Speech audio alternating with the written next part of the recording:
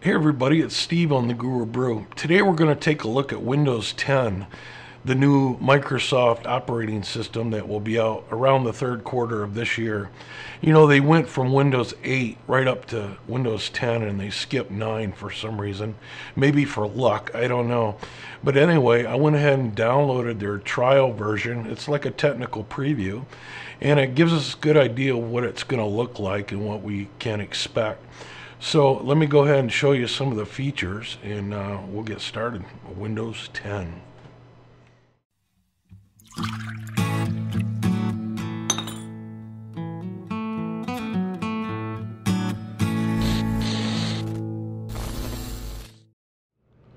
Well, here it comes. This is Windows 10 and this will open up with the lock screen and we need to put our username in here.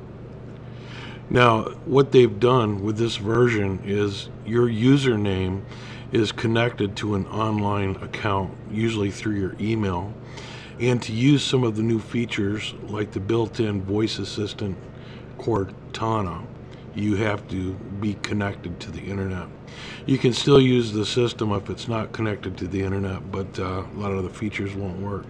Anyway, let's go ahead and click this button. You can see there's a calendar and a timer on our lock screen, and here's where we put in our password. Let me put mine in.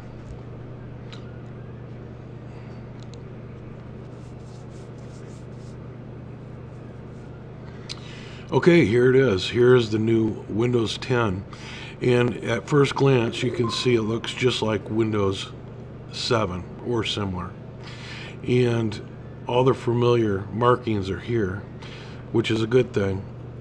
You know, there's the clock and calendar. Here's some notification icons, just like Windows 7.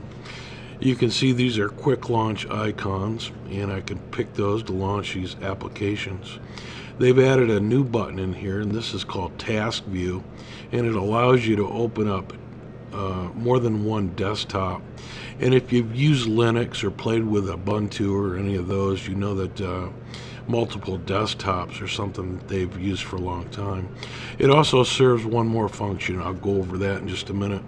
And here is the new voice assistant. Now you can always type in here, or you can click this button to use your microphone, and you can ask this system called Cortana Questions, and it kind of works like Siri does or OK Google, and you know, it uses like the web to help figure out what you're trying to ask it. But you can also command your machine to set timers and internal things, as well as external web information. We'll look at that in just a minute. Unfortunately, this evaluation version, which is build 9926, isn't fully functional, but you know, we can still get a look at what Microsoft is thinking. And here it is. Here's the start button. When I click that, you'll see some things that are changed. Basically everything looks different, but they've still kept the list of, you know, applications and tasks that I can do on this machine, and they've also merged it with the tile looking system that Windows 8 had, so you're using both, and I don't think that's a bad thing at all. You know, you can move these around just like you did in Windows 8 if you want to. You can organize them or get rid of them. Some of them are live tiles that move, like there's some down here that will change. Or you can use the traditional, you know, these are like the most used, and if I come on down I can click on this all apps and it puts it alphabetical, all the tasks. You can see it starts with alarms, ends with Xbox. Up here is a power button. This is how you would shut the machine down. You can see I'm logged on here. And you can also make this start button full screen if you wish by using this button.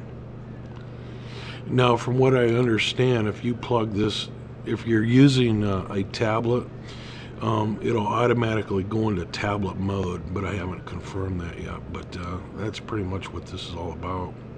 Let's go ahead and launch Internet Explorer. Now, this is Internet Explorer 11, and what they're doing is they're actually going to come up with a new operating system called Spartan, and this Windows 11 version has some of the features that they are going to be adding in Spartan, according to Microsoft.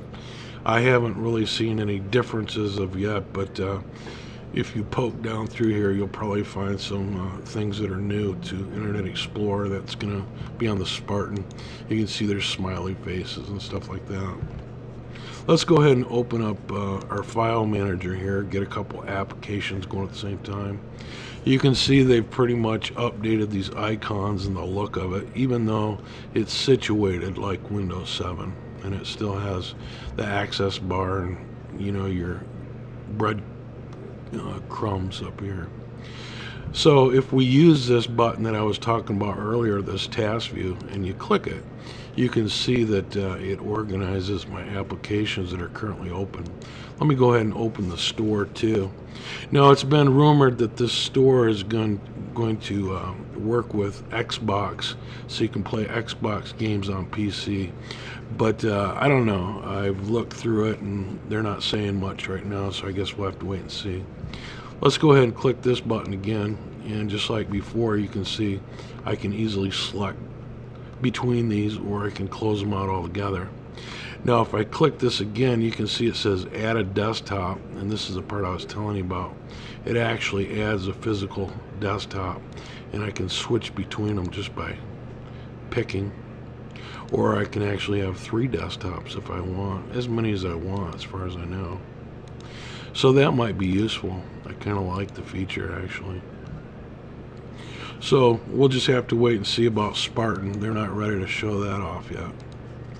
As far as some of the other features, the big one is this thing, of course.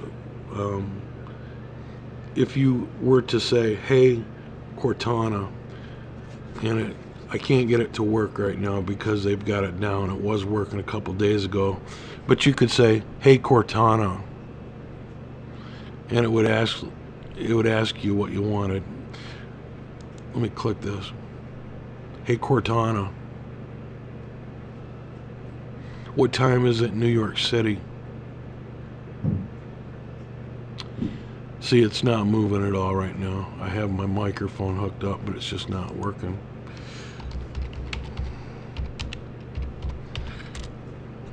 I just typed it in. Doesn't even look like it's hooked to the web right now, to be honest with you.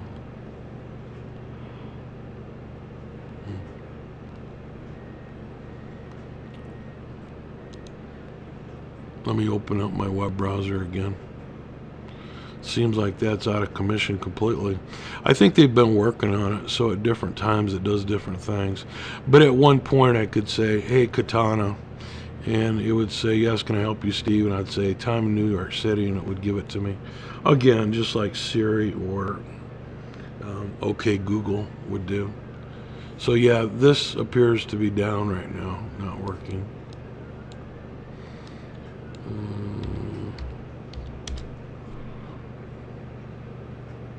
It gave me the answer on that. Let's hit this search the web.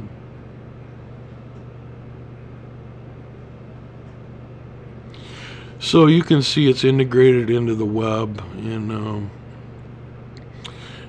it's also useful for changing internal things like your screensaver and that sort of thing, even though I haven't been able to play with it much yet because it is down. But I wanted to go ahead and do a quick video and just give you a look as to what this build looks like. Now this is the Windows 10 Pro Technical Preview, and the build is 9926, and this is the actual first build that contains this new digital assistant, so I thought I'd show it to you. Now this is announced for the third quarter of this year, and it looks far from done to me. Perhaps they have more done than they're releasing, but they've got a ways to go on it. Anyway, what do you think of it so far? I know I haven't showed you much, but this is the basic layout of it, and it gives us an idea of what Microsoft is thinking.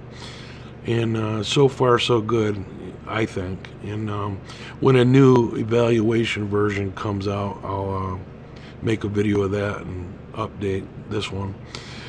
And if you want to know how I used VirtualBox to install this preview, this Windows 10 preview. Let me know, and if there's enough interest in it in the comments, I may make a video on how to install VirtualBox and actually use it to install multiple operating systems. Well, thanks for watching. Again, let me know what you think of this technical preview in the comments, and things that perhaps maybe you'd like to see it do. So thanks for watching. We'll see you next time. Bye for now.